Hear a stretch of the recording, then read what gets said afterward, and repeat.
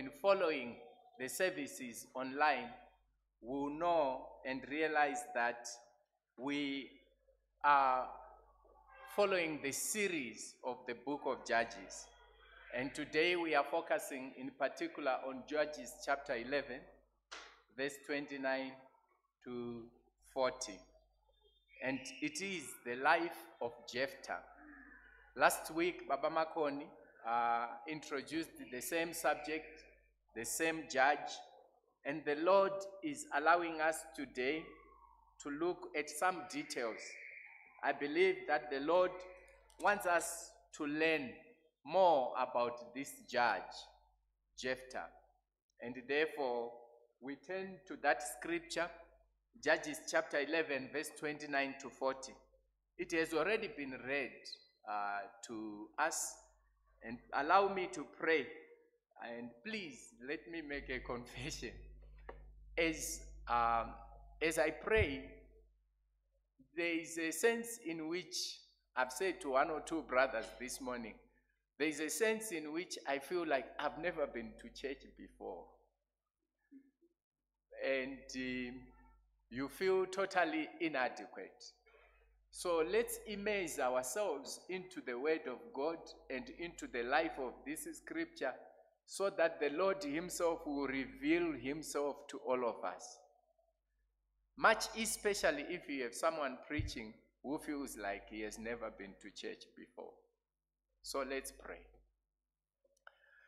Father, in the name of Jesus, we need you. Burukai Baba, Ziratidze Murimi, and let us never miss the message for which you have gathered us, each one of us. Thank you so much for all the singing. Thank you so much for the ministry which you have already done by the singing, by the praise and worship, by hymns, and by the fellowship so far. And now, Lord, I pray that as you allow me to continue in this fellowship, let me not deviate to your mission and to your purpose. And let no thought stray around of mine, of my brothers, of my sisters, and of those who are listening online. Allow us to attend to your purpose and to your message.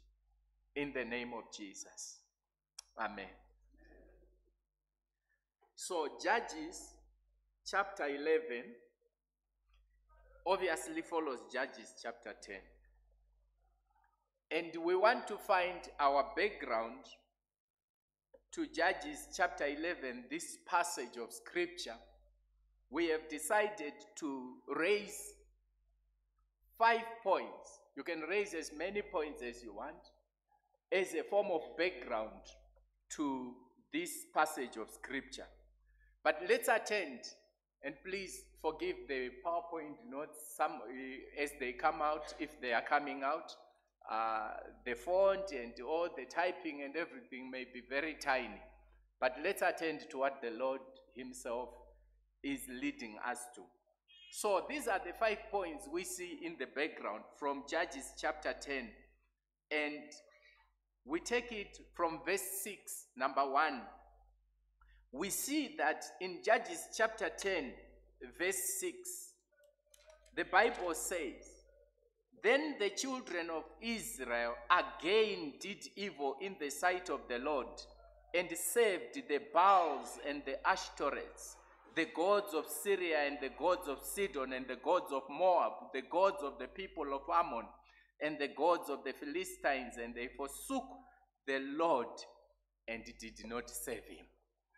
So as we come to Judges chapter 10, in our background, we have this reality that the children of Israel, if we remember when we read our call to worship from 1 Chronicles chapter 16, we noted that God had promised that I'm going to give you this land to the children of Israel. We noted that King David was praying and acknowledging that God had made a covenant with Abraham, with Isaac, and with Jacob.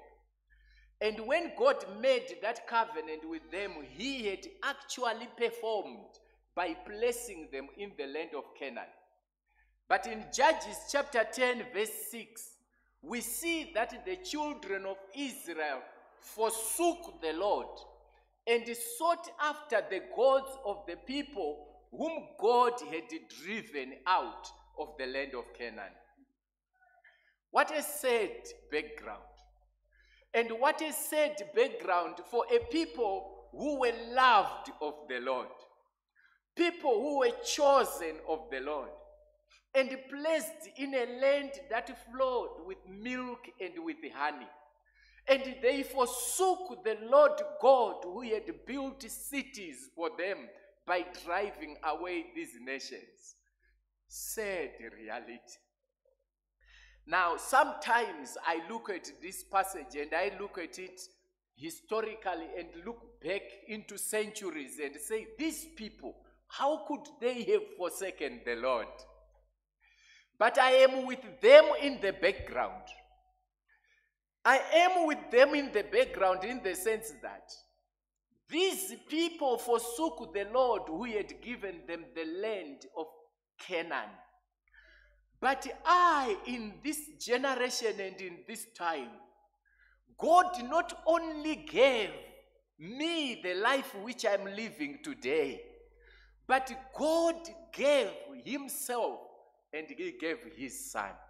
And there are many times I identify with these people that I forsake the Lord, his work, his purpose. I am in the background with these people. Now, if you and me, my brothers, are in that same background, the Lord is speaking to us today. Number two, we note and take note. For our time, I'm not going to concentrate much, but it says again. And again, as I said, the church has been following the book of Judges. And we see this whole cycle of the children of Israel sinning before the Lord and them crying before the Lord being merciful to them, forgives them, raises a judge or deliverer or king or someone who is going to be raised of the Lord. And when he does that, they experience the peace and the shalom and the rule of God and the love of God. And they sin again and they go throughout this cycle. There are many times our lives are like that. When even in our own lives, circumstances and situations come and we cry to God and God hears us and delivers us and we fall back into that cycle. The God of mercy speak to our hearts. Number two, we note that in verse 7 of Judges chapter 10, this brought anger before the Lord. My brothers and my sisters, sin is not cosmetic. How much ever we say it. Sin is not something to play with. It brings anger before the Lord. My brothers and my sisters, we did not make ourselves to be here on earth. We were made in the image of God, who is holy. And when we sin, sin brings anger before the Lord. And it is the Lord who is angry. It's not Kwirirai. If it was Kwirirai or some ruler of the world, my brothers and my sisters, it would be better. Because I'm only finite. If it was even just your church or your pastor, it's even better. It's the Lord who becomes angry with sin, and we see it. That when the Lord became angry with sin, they got into bondage, the children of Israel. And this is how we are arriving at the passage of Jephthah.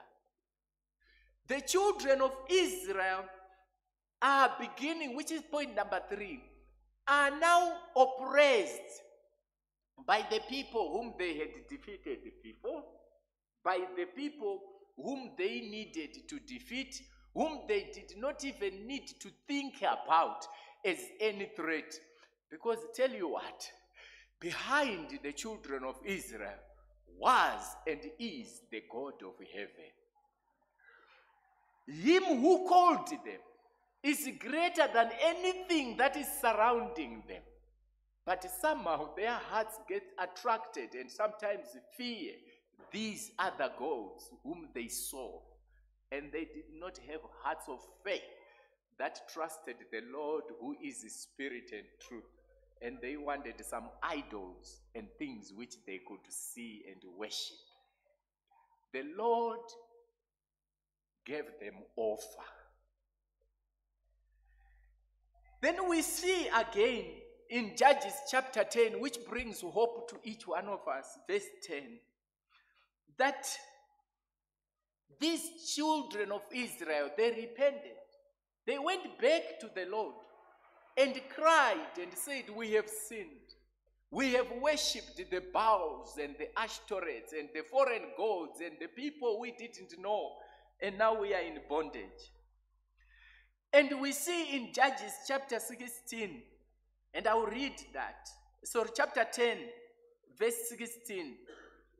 So they put away the foreign gods from among them and served the Lord. And take note, and his soul could no longer endure the misery of Israel. This is the nature of our God. I wish I can preach him more, to bring him to your heart, my brother and my sister, that God loves you so much, that when you put yourself and when I put myself in the muddy and misery of my sins, and I turn back with a broken heart that says, God, I repent, I have sinned, God cannot stand to see you and me in the misery of sin and in the misery of the death that comes with sin. His nature and his heart is full of love and full of power to forgive, to deliver, to welcome. He is tender to bring us to him. And when you read even the New Testament, you see that he sent his son to identify with us, to be with us in our failures, in our struggles. And when he sent his son Jesus to identify with us, he did that so that we could almost as it were feel his presence walking side by side in our infirmities. I want to bring a message of hope to a sinner today. And I want to bring a message of hope to you and to me. That God, according to verse 16 of Judges chapter 10, his soul could no longer endure the misery of Israel. Hallelujah. Sinner, if you are here, sinner, if you are here, the God of all the earth who created you in his own image does not endure to see you continuing in the bondage of sin. Sinner, if you are here, by any name of it, the Lord does not endure to continue seeing you. And I speak this more to Kwirirai and to all of you, my brothers and my sisters.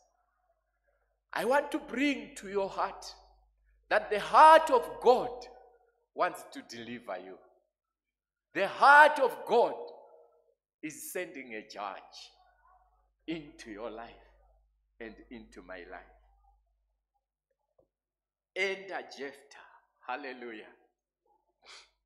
So with that background, the God who cannot endure to continue seeing you in the misery of sin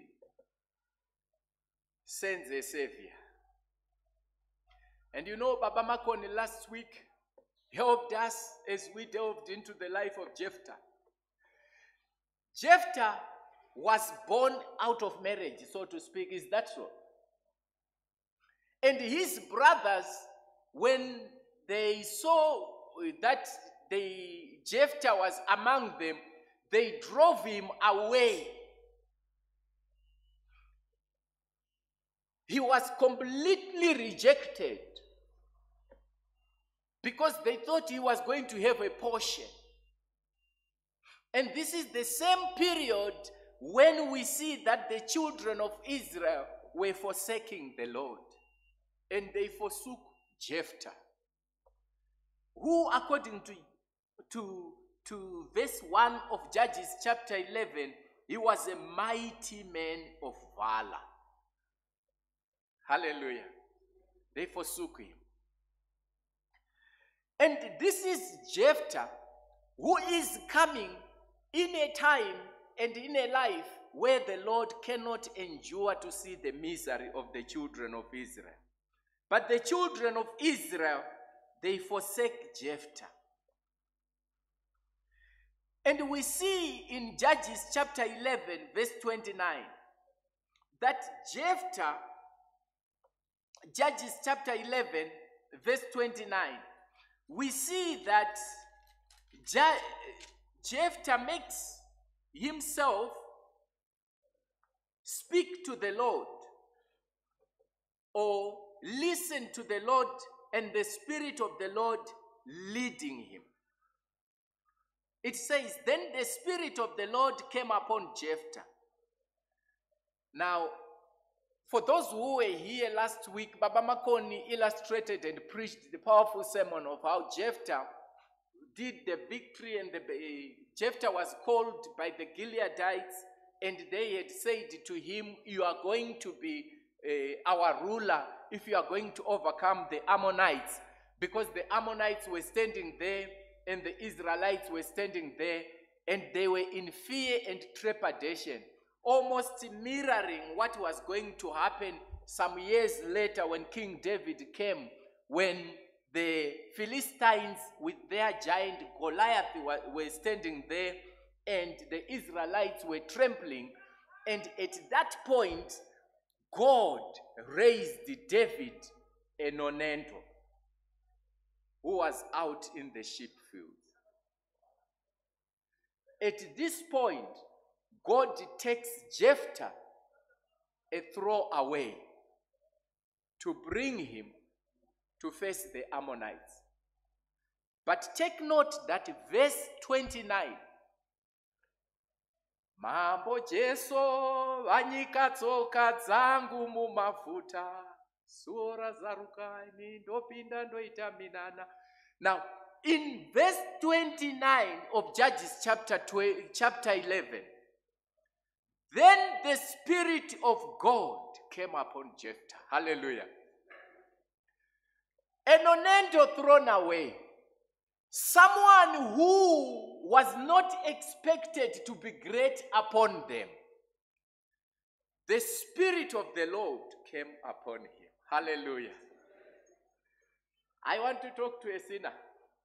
I want to talk to someone who may be feeling rejected and thrown away, who may be feeling defeated and even exiled by circumstances of life, such that when people gather, you can't even come close because you feel like I am an outcast. Then the Spirit of the Lord came upon Jephthah. How I pray that the Spirit of the Lord comes upon someone who feels rejected today. How I pray that the Spirit of the Lord comes upon someone who is on the outskirts, who is never given a pulpit to preach on, who is never given any circumstance to, not sure. And God is speaking to you if you are within the pews today. And the Spirit of the Lord is not limited to speak to you in your life. Then the Spirit of the Lord came upon Jephthah. And he passed through Gilead and Manasseh, and passed through Mizpah. We are going to go verse by verse. But I want us to understand that everything that follows is following where Jephthah is now under the guidance and the direction of the Spirit of God who has come upon him.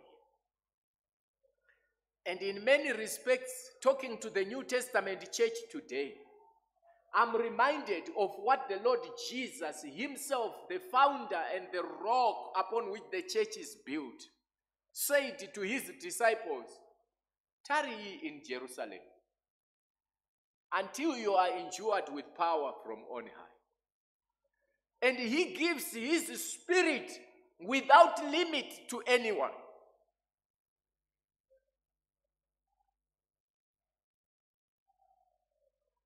And you will pass through many different places when the Spirit of the Lord is upon you.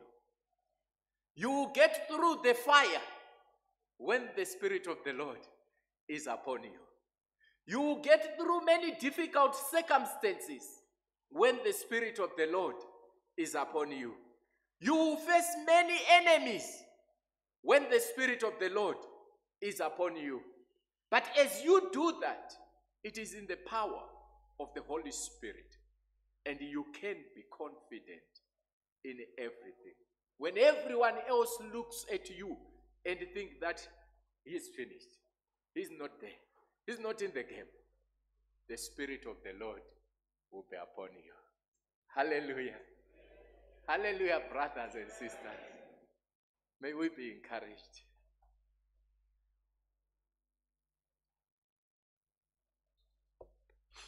And Jephthah makes a vow in verse 30 of Judges chapter 11.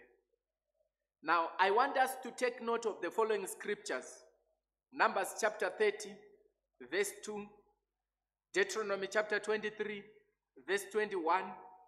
Take note of those scriptures and realize that vows were almost a common practice or something that people could do.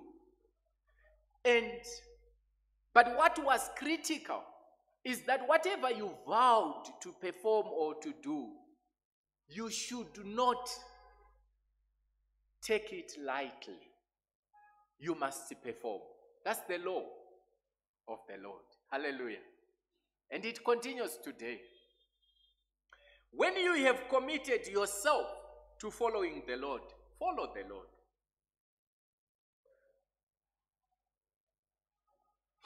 When you have committed yourself to come to church, come to church. When you have committed yourself to loving the Lord Jesus, love the Lord. When you have committed yourself to sin no more, sin no more. Jephthah made a vow. Now, I was given the title for the sermon to say, "Be careful, little mouth, what you say." The reason why we have to be careful what we say, it's because vows were very important. You could not walk back on them. Because when you vowed, you have taken heaven and earth to be the witness. But beyond heaven and earth, you have taken God to be the witness into it. So you have put the name of God into it. And God is faithful. When you are now trying to break a vow, it's like you are cutting and killing God. Does that happen? That's why vows were important for anyone to make them after full consideration. But not only after full consideration, when you were making a vow, you needed to make it in the power of God. Because you don't have power to perform anything on your own. Hallelujah. So take note of what you say. It's not in your wealth, it's not in your muscles, it's not in your capacity, it is in God. Take note. And Jephthah's vow, when he made it, I'm sure you will read those scriptures. When he made it, according to verse 31, with yet another compounded commitment. He said, whatever comes from my house, I will give it to you. Now, give it to God is important. You can give anything alive. But he compounded it by saying, I will give it as a burnt offering. I am showing my commitment that whatever comes first, I don't value it at all. I value you, oh God.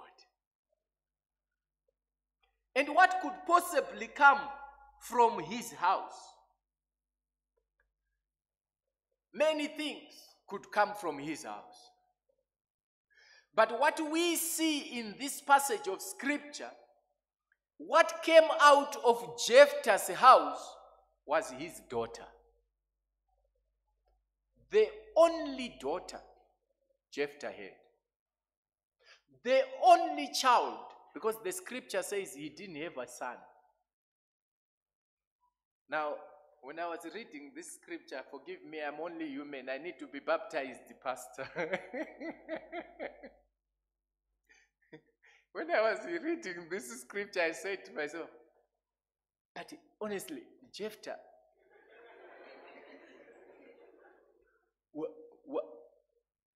what was he thinking? Was he thinking that out of his house will come a chicken or something? But a chicken would not come out. He wouldn't keep it inside. Would it come? Could it be a dog or something? But honestly, no. Because was he having a secret prayer to say, could it be my wife?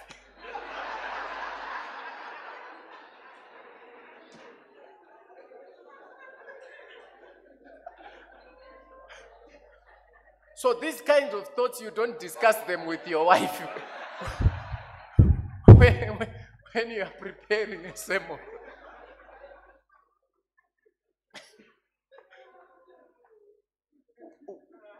What was he saying? So I said, but then I realized, then the Spirit of the Lord came upon Jephthah. Hallelujah. So, whatever it was that he was saying, wife, anything else, or perhaps even the daughter, as a show of his commitment to say, God, you know that, because the Bible says the Lord searches the heart. He knows the heart. God, you know the throne of my heart and everything. You know that at the center of my heart there is my daughter. Now I am saying, if you give me the victory and the peace, I will be able to offer even my daughter, because she means nothing compared to who you are and the shalom peace which you are going to give me as I come back from the Amorites. My Nikki, do you identify with this? She is a good daughter. And the Bible, as if it is to test, yet we know that God does not test people. Hallelujah. God does not tempt people. But the Bible, to emphasize that God is in control, says Jephthah said this, or implies that Jephthah said this under the leadership of the Holy Spirit. Maybe we'll see the lesson to our hearts as God was leading Jephthah. But in verse 32, so a bargain has been made. God, if you are going to lead me to defeat the Ammonites, and I come back in peace. In other words, God, if you are going to show up as the God Almighty, who fights and wins battles in my life. God, if you are going to show up as the Lord Jehovah Shalom, the one who is going to bring me in peace. God, if you are going to show up as the Lord Shammah, whose presence is going to be with me as I go to this battle with these Ammonites. God, if you are. This is the side of Jephthah. And Jephthah, God says, you have made the vow. I will show up. But you must just go and fight the war. Amen. You need to go and fight the war. And Jephthah, according to verse 32, according to verse 33, he went ahead to fight against them, trusting that God in all his power, the great I am, is going to lead me. After all, his Holy Spirit was upon him. After all, his presence was upon him. And he already had surrendered himself and said, God, my side of the bargain will come later after you have shown yourself up. Hallelujah. And Jephthah goes to fight the Ammonites. And in verse 33, the Bible tells us that indeed the Lord showed himself to subdue the Ammonites. Hallelujah. The Lord gave victory to Jephthah. The Lord gave victory to the children of Israel. The Lord showed up. He is Jehovah, the one who wins my battles. And he will show up in your life, that he will win your battles. He is Jehovah, the one who gives me peace. He will show up in your life. He is Jehovah, the one who leads you in life. He will show up in your life. He is Jehovah, the one whose presence will go with you and will come back with you wherever you go. His presence will show in your life. And in verse 33 there, we actually see that the Lord delivers victory to the children of Israel. And the mighty Ammonites are defeated. And the word which is used there is that they were subdued by the children of Israel. Hallelujah. Now, what we know is that the Lord Jesus went already into our lives and took the crown of victory. Hallelujah. When you read 1 Corinthians chapter 15, Jesus, by dying and rising from the dead, he defeated sin. He defeated even death. He rose with all power. And we, the believers, have been given the victory in Christ Jesus. That's what God does. Now let's see the reaction of Jephthah. And Jephthah's reaction in verse 34. So as he is coming, he sees his daughter dancing with tambourines. Now it reminds me of that time when the children of Israel crossed the Red Sea. And Moses wrote this song, worshiping and praising the Lord. And Miriam came with the tambourines. And she was dancing and giving glory and honor to God. Almost the same here, the daughter of Jephthah is coming to celebrate the victory which God has given. And as she came, in verse 34, we see that she is celebrating. Then verse 35, we take note that Jephthah says, oh no.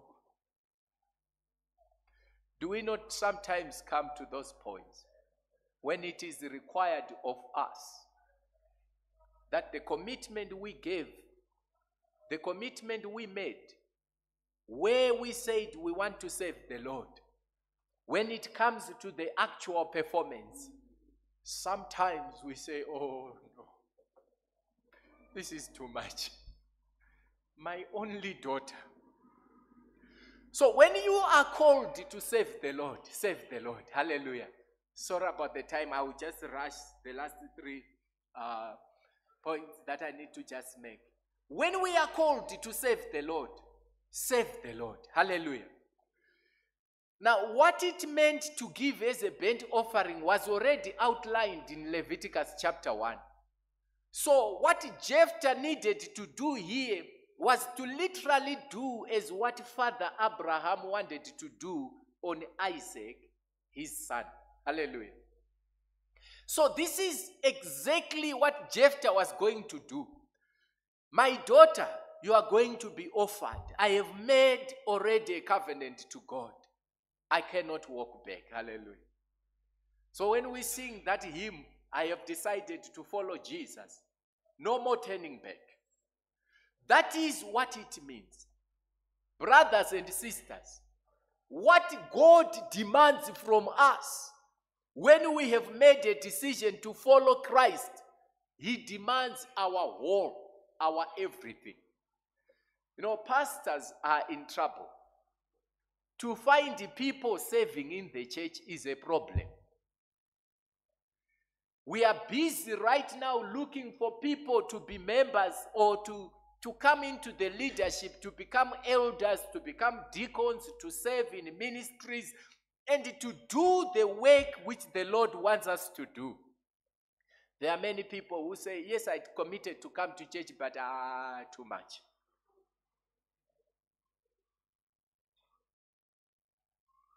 Now, this is not about Central Baptist. The lesson we learn out of this is that when God has called you and you have made a commitment, you are called wholesomely with your everything. And it is not cheap. Serving God is not cheap. Let's not lie to one another. Serving God is always a sacrifice. And a sacrifice which Jephthah committed to was a burnt offering. Read Leviticus about the laws of the burnt offering. The Bible says it must be without blemish. The Bible says it must be a sweet smelling aroma before the Lord. And this is a sacrifice which must be put into the fire. I've seen many people who have turned their back on the church and the work of God because somehow they think this is too much. It's taking all the time. It's taking all the money. I have no time to myself. God demands your all, your wholesome, that which is precious to you. Whether it is time, it is money, it is family, everything, including yourself, because you belong to the Lord. When you make a vow, you fulfill the promise. And finally, just so that we take note, I'm not going to preach a theology about people going to the mountains to wail about the virginity of the daughter of Jephthah. What we learn is that it costs. It cost Jephthah. It cost even the daughter. But she laid herself before the Lord. My father, if you have said a vow before God, fulfill that. And Jesus did the same. Not my will, but yours be done. And what we are called to do is that we must come and give ourselves to Him. As I conclude, I would want to talk to just three people. Just three people. The backslider and the sinning child of God. Our background showed us that God could not stand the misery that they were in bondage. Come to Him. He's ready to save. If there's anyone who doesn't know the Lord Jesus as his Lord and Savior, be encouraged in your heart that God wants to save. And he raised already in Jesus Christ a judge and a savior. Number 2, the believer who is here. We are called to sacrifice. We are called to give ourselves fully to the Lord. And we trust in the power of the Spirit that he will lead us. And maybe to all of us, be careful the commitment you make, and make it as a vow to the Lord. May the Lord help us as we reflect on this scripture, trusting him as the Savior. I want us to pray before we sing, I have decided to follow Jesus, and the pastor to lead us in the communion. Father, here is your church, and you are you. Lead us, guide us, speak to us in our individual positions, and as you called us, assuring us of your presence, your deliverance, and give us the strength to commit and to do as you will and as you purpose. Be pleased among us, even as we continue with the worship and sacrificing to your name. In Jesus' name, amen.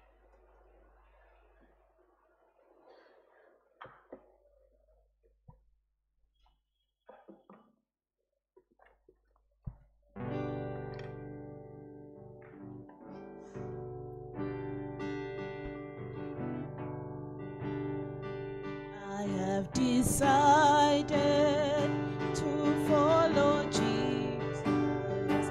I have decided to follow Jesus. I have decided to follow Jesus. No turning back.